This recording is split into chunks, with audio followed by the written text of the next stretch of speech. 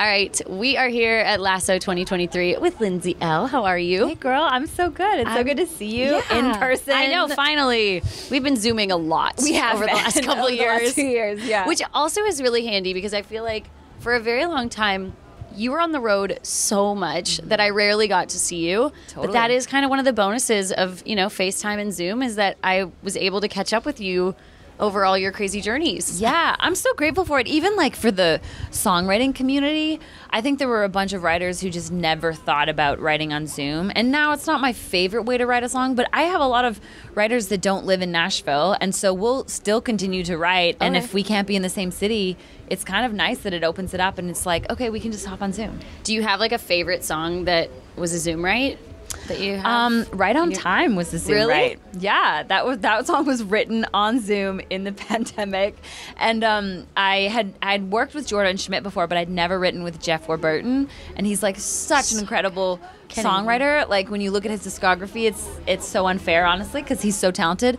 But it's also weird to meet somebody on Zoom for the first time because you're like, not getting the full aura of who they are. You're like trying not to talk over them. Yeah. There's a delay. Yeah, totally. But it was awesome, and one of my favorite songs. Cool. I love that. Okay.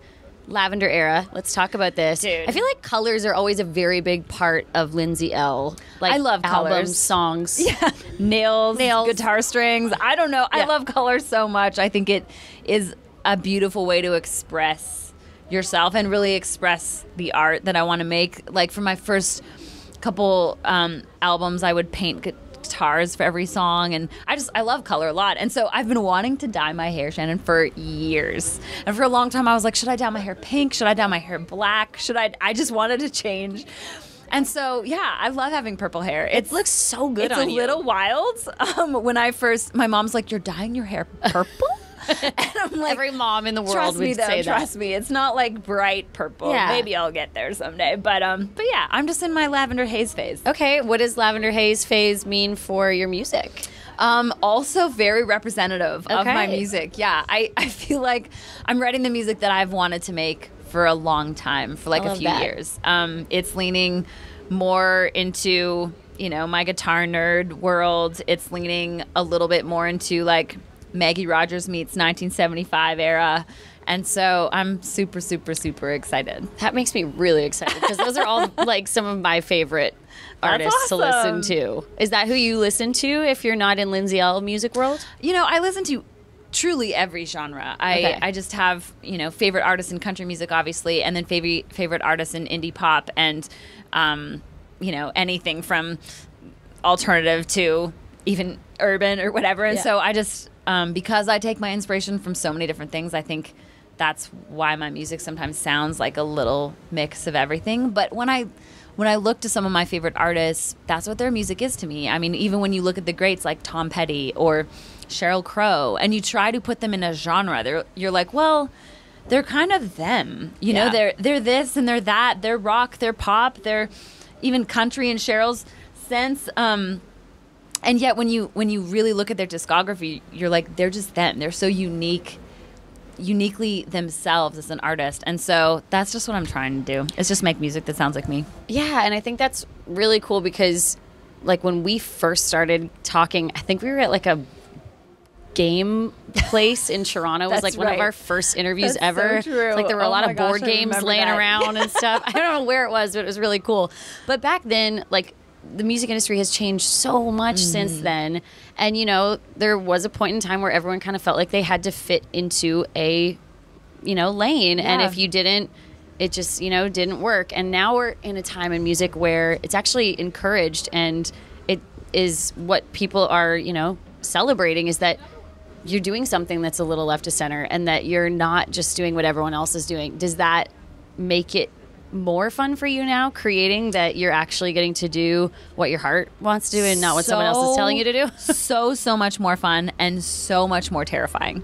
Like I am equally as excited as equally terrified because it's like you are being that much more vulnerable. You are taking risks. And yet when I look at most of the decisions I've made in my life, the really, really good ones are the ones that do feel kind of scary. Right. That means it matters. It means that you're nervous for a reason. And so I truly believe that you know, if you can make art that speaks to you for some reason and is like a real vulnerable representation of how you feel, then it'll find somebody else who feels the same way. For sure.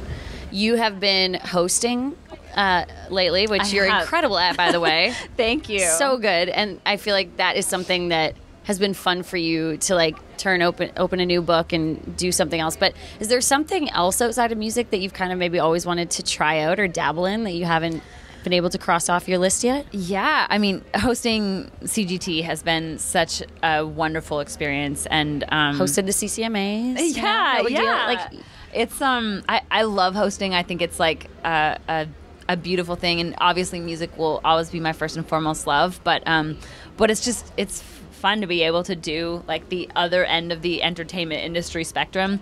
I would love to act more, actually. I would love to. I was wondering, I'm like, I feel like that would be something that you would excel at. Yeah, I love unscripted things because there's like a beauty in the everything can move on a dime so quickly, and you can really like mold the script or the lack of script thereof to your personality. You can just kind of be you. But I would love to do some scripted things. Cool. Let's put it out there. Why Universe, not? If anybody could do it, it would be you. I feel like sweet. You are that girl that like if you set a goal for yourself, you are not going to stop until you achieve it. Probably, yeah. And some people in my personal life would probably be like, yeah, that's a massive problem. Yeah. But for me, I'm just like, I set goals and I want to accomplish who you them. are. Yeah. Is there something, because I know artists nowadays, like they have their own line of alcohol or they have a bar or their clothing line. Is there something you would ever want to design? Yeah. What would it be? Oh my gosh, I dream about this all the time. I would love to have my own line of sneakers. I'm such a sneakerhead. I love shoes. I love just cool shoes, but specifically sneakers. So I would love to do like my own sneakers one day. I think like doing my own workout clothes would be fun. Yeah, I mean, I want a pair of Lindsay Ell sneakers. I have such a passion for shoes and shoes that just have a personality. So one day. I don't know if it would be cheaper to design your own shoes because then you'd just have like an unlimited amount of them, or if it would be better to not dabble in making your own shoes. I know. When I even think about that, I'm like, that is a problem. Like, I don't have enough room in my closet as is. Yeah. And if I start designing my own shoes, then I might need a new house. Yeah, because you'd have to try every pair out. Obviously. Yes. Totally. All right. So, new music coming? Yes. Is it in the works? Are you recording? Music is in the works. Okay, I have been writing like a mad woman in between all of our festivals, and I feel like I live on planes and in the studio, which are...